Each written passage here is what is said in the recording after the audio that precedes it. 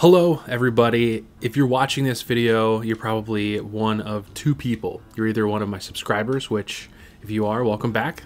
Thanks for sticking around. Thanks for always being here. I appreciate it. Or two, you're someone who is searching for hair system information and you came across this video, in which case, again, to you as well, welcome. I'm glad you're here. I am, as you probably could tell by the subject of this video, wearing a hair system. This is it. I've been wearing it for about a month and a half now, and I really enjoy it. I like it. If you haven't seen my original video where I decided to get the hair system and show the whole process, you can check that out up here. Definitely check that out. Get more information about that, about someone who's never gotten a hair system getting it for the first time. But this video is about some stuff that, not necessarily that I wish I had known before I got in the hair system, but stuff that I didn't know before I got my hair system. And specifically stuff that I had to buy, hidden costs, if you will, that I didn't know about before it. So it's not going to be a long video, but we're going to go through some stuff that you're going to have to spend some money on, especially if you're a person who's been wearing their hair very short for a long period of time, or if you were just bald, kept your hair completely bald before getting a hair system. Actually, before we start, let me get some props, things to show you while I'm talking about them. Hold on. So the first thing that you're going to want to get after getting a hair system, that if you've been balding for a long time, if you kept your hair short, you probably don't have. If you've got a wife or a girlfriend that you live with, you might have one of these available to you, and that's going to be the case with a lot of this stuff. But a hairbrush, specifically a big wide hairbrush with these little knobby things on it. This is going to be great for the hair system because you don't want to get in there deep and pull all of the hair out of whatever base you have in your hair system. This is going to be a little bit more gentle. You just sort of run it through your hair. These are nice and flexible. I got this maybe for $4 or something at Family Dollar. So get one of these, definitely. You don't want to wash your hair system every single day, maybe once a week at the most, but you do want to condition your hair system. And so having this will allow you to put in that leave-in conditioner and then brush it through while you're styling it. Great segue, Jacob. The next thing is leave-in conditioner. This is something you probably want to apply once a day or once every couple days in your hair system, because the natural oils that are on your head aren't necessarily being distributed to the hairs in the hair system, especially if you have a base that is like a polythin skin or one of those plastic ones that isn't a netting that allows the oils to come through. So a leave-in conditioner, this one is a Walmart version of a more expensive one called it's a 10, but this is called Complete 10. This works great. I don't necessarily like the way it smells, but it smells clean, and I usually would just like pump a bunch into my hands and then run it through the hair and then brush it through so I know it gets to all the hairs. So have something like this. By the way, all this stuff I'm talking about, I'll have links to the Amazon where you can buy this stuff down in the description below. They are affiliate links, so I'll get a little bit, but they're not going to cost you any extra if you use one of those. And then you can also see exactly what I'm using. So we got the hairbrush, we've got the leave-in conditioner, a hair dryer. Now this isn't absolutely necessary, but I will say if you're taking a shower with your hair system on and you're not taking it off, you do want to dry your hair.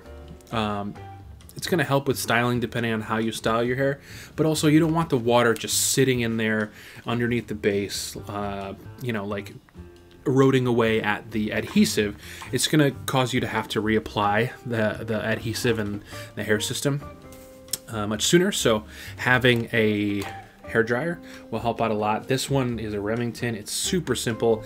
If you probably don't need anything really fancy, and if you're I hate to generalize, but if you're a guy and you haven't had longer, or you have had really short hair for a long time, you don't need anything fancy. This one has 3 speeds, 3 temperatures, a cool mode, and it's got like a diffuser distributor on the front. It came with a few other attachments, but I got this on Amazon for I think less than $20. So Hairdryer came in handy because you don't want to let water just sit in there. Something else I picked up for this is this Beard brand sea salt spray. This stuff is really great because it comes with this little pump, and if you haven't washed your hair system in a few days and you want to go out and look good, you can spray this all over it. It'll get it wet, but then you just sort of mess it up and it gives you that like beachy look. The Spice Citrus is not my favorite scent, but they've got like 10 different scents. This is, I think, about $18 or $20, but it's lasted me a while and I really like what it does to the hair, and it's super easy to use. So you could use any hair product you want, but those are a few that I use. Now on to the maintenance type stuff. So the adhesive on your hair system is not going to last forever. It'll last depending on how much you sweat and how active you are and that kind of stuff. I am a sweaty person. I sweat a lot. I have a lot of oils that come from the top of my head. And so I have to reapply my hair system maybe about once a week, depending on how diligent about it I am. But when I did it, the first time I did it, I used this stuff, Walker Tape Ultra Hold. Now this stuff is strong, and this is what was used when I got my hair system initially installed, but it's not easy to use, not easy to work with. It's because it's so thick and so viscous, it strings up and it's difficult to use, and you have to apply it to your head and let it dry. And so I stopped using this stuff. The other thing too is that I found that it didn't last as long because I sweat so much. For me. For other people, this stuff will last multiple weeks before they have to reapply. But for me, I didn't like this stuff. What I use instead is this. This is just a bag of tape made by the same brand, Walker. This is Walker Ultra Hold Tape. I got these little curved ones because for the hairline, it's really convenient. They also sell it in rolls that's just straight tape. You can also get thicker, wider strips that have holes in them that allow it to breathe a little bit more. So the tape has been great for me, not only because it's easier to apply, but it's also easier to take off of the hair system. So I clean the base in between each reapplication, and taking the tape off is just infinitely easier than cleaning off this Walker Ultra Hold. So I prefer this tape. It takes me about 30 minutes to take it off, clean my head, clean off the hair system, reapply some tape. Highly recommend this. It's just an easier process if you're taking off and reapplying yourself, which I think is something that you should know how to do and be able to do yourself. And then lastly is this stuff. Walker, again, Walker brand, Walker Tape C22 Solvent. I don't know this for sure, but I'm pretty sure this stuff is just the same as Goo Gone. It's a solvent for adhesives. It's a citrus solvent, so it's not like toxic in any way. If it does, it's made with oils, I think. Yeah, organic wetting agents, petroleum hydrocarbons, citrus oils, and lanolin. So if you do get it in your eyes, it's gonna hurt. The first time I did this, I sprayed a bunch on the system inside my bathroom, and it was just sort of in the air, and I got in my eyes, and it was, but all that being said, it works really well. And what it does is, if you spray this through the hair system onto the tape, if you have a lace hair system of any type or a mono, it will cause the adhesive to dissolve essentially, and you could separate it easily from the base. And so this stuff is really helpful. And then the other thing too that I use after that, in order to clean this stuff off of the hair system, I'll use a little bit of Dawn, because Dawn's really gentle, and it works really well at getting oils and things like that off of surfaces.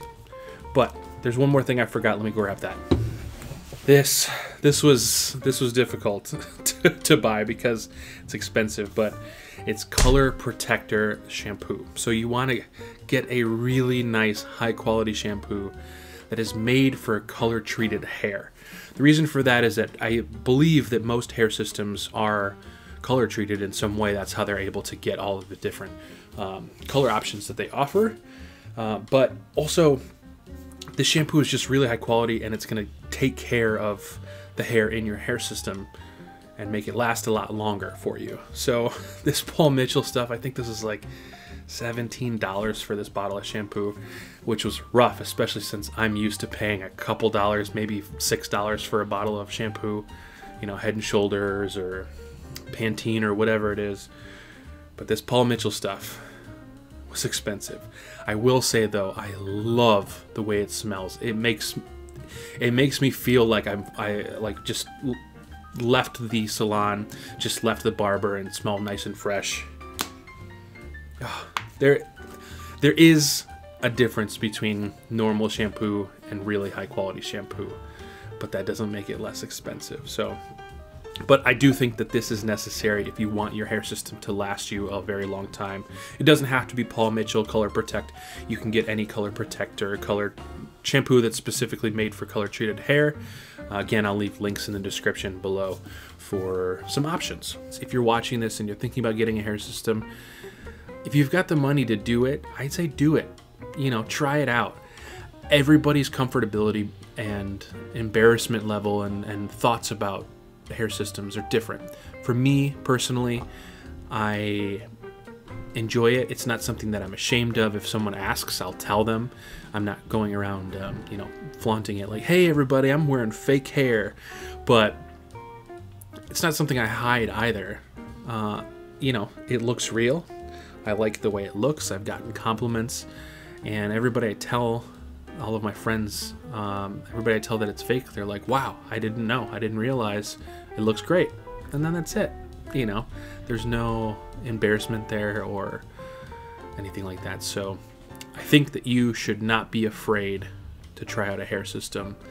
And if you think the people around you are going to make fun of you, then maybe you need to reassess who you keep as friends and family. But we're getting a little deep here, so I'll just leave it at that. I hope that this was helpful to you. If you have any questions, I'm not a professional or super knowledgeable about hair systems. I've only been wearing this one for about a month and a half, but if you have any questions about them, about the process, about anything like that, leave them in the comments and I'll try to answer them. Or if anybody else watching this has the info and wants to answer as well, you know, feel free.